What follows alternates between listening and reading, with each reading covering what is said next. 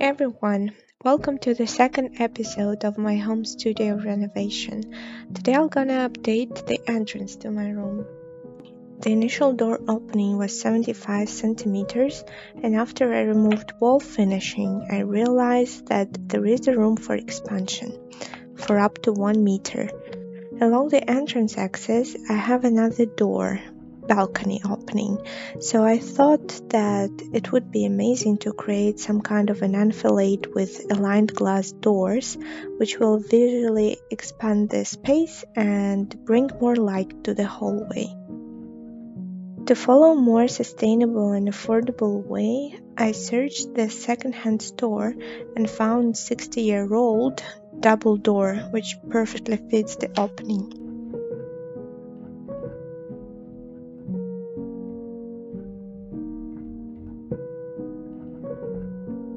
Firstly, I took off all the door hardware, including the knob, hinges and latch. I used a screwdriver for it.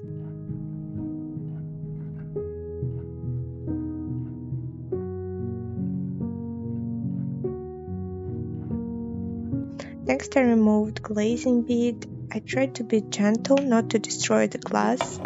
Actually, it was an extra caution because eventually I bought new glass panels without tint and a better modern pattern.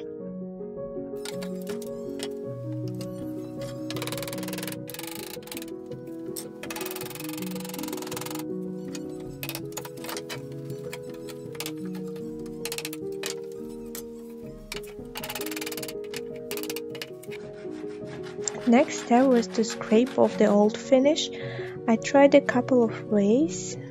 First, I took a heat gun and tried to remove all oil finishing by heating it and scraping it off.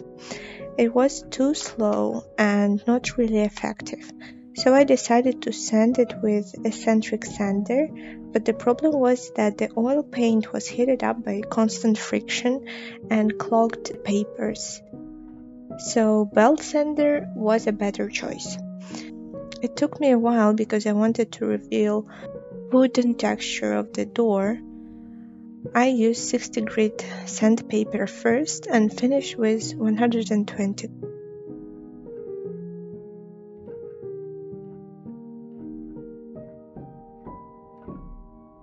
Once the main part was done, I proceeded with working on the openings. There used to be a plywood piece at the bottom. The original panel was quite in a bad condition, so I cut out a new one. It needs to be a little loose because I need to keep in mind the expansion and contraction ability of the wood. Next, I continued with beading. Old ones were too hard to clean and I broke some of them while removing, so I bought new ones. And before cutting, I measured each opening separately because they weren't identical. To cut a 45-degree angle, I used a miter saw.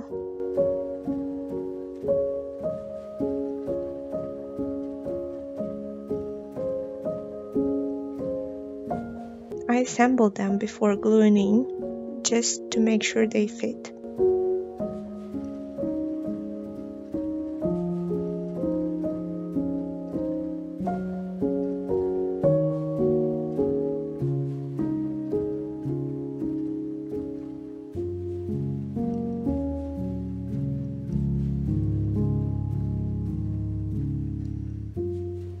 To cover all imperfections, I applied wood stucco with a spatula.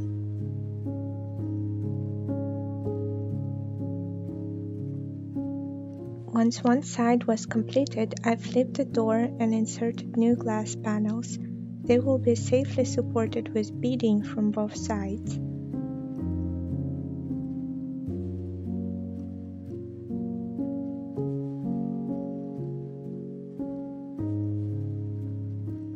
The final touch was to apply 2 coats of white paint. I used a semi-transparent one not to cover pattern of the wood.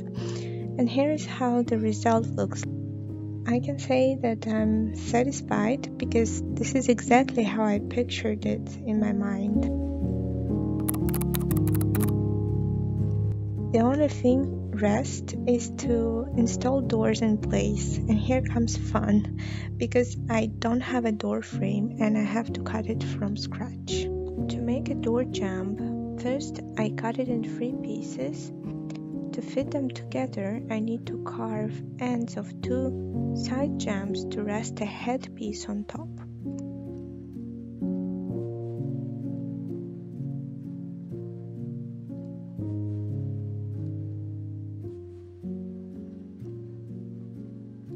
To assemble door jamb, I pre-drill holes and then I drive a screw using drill. It's very important to pre-drill, not to destroy the wood.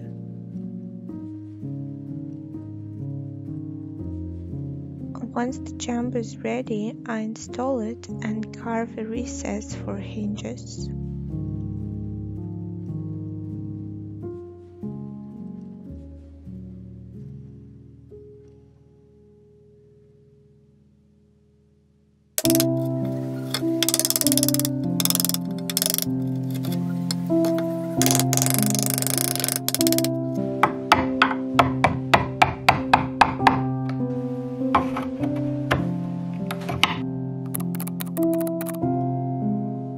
My grandma shared a recipe with me on how to clean copper. I used a half of glass of salt and a glass of vinegar. After boiling it for some time, it gets beautiful pinkish brown tint.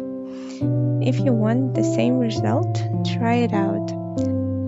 And I think that I need to buy new handles because those ones are golden. Then I just needed to assemble everything.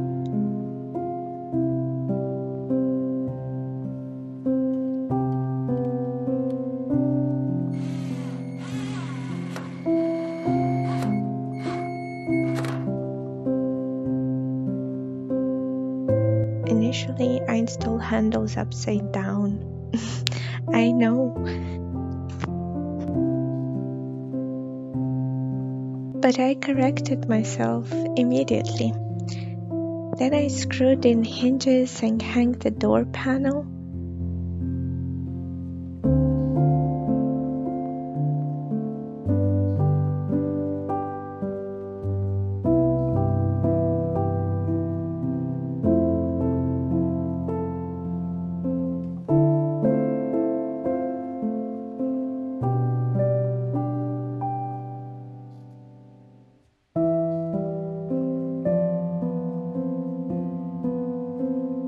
And it worked, and I cannot be happier.